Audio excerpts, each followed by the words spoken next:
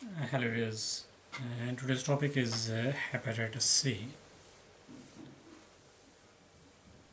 Hepatitis C is one of several viruses that cause hepatitis, and hepatitis means inflammation of the liver,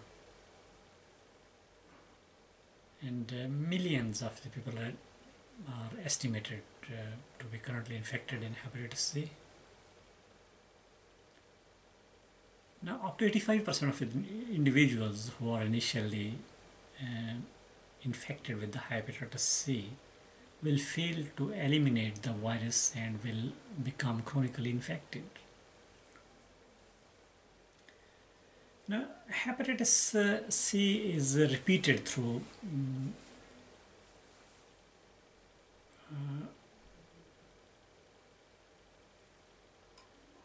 hepatitis C is spread through exposure to infected blood.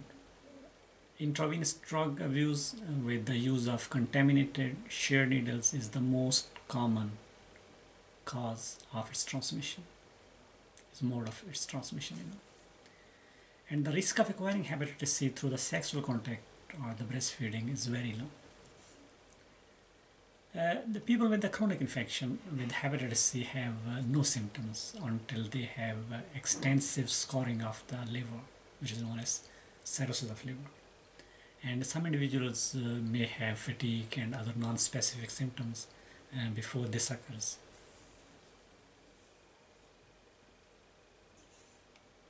Now, the infection with the hepatitis C is the most common cause of chronic hepatitis and the most common reason for the liver transplantation.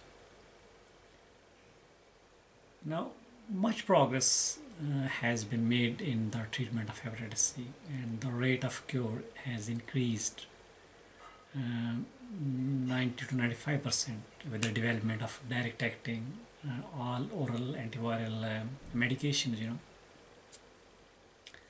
and the treatment results is reduced. The aim of the treatment is to reduce inflammation and the scarring of the liver in most patients who are cured for the hepatitis C, and also occasionally in those who relapse and are not cured. Thank you very much for watching this video. If you need more information about hepatitis C or any other medical condition, you can visit our website www.diseasesandtreatment.com, and please do not forget to subscribe this channel for more informative videos every day. Thank you and goodbye.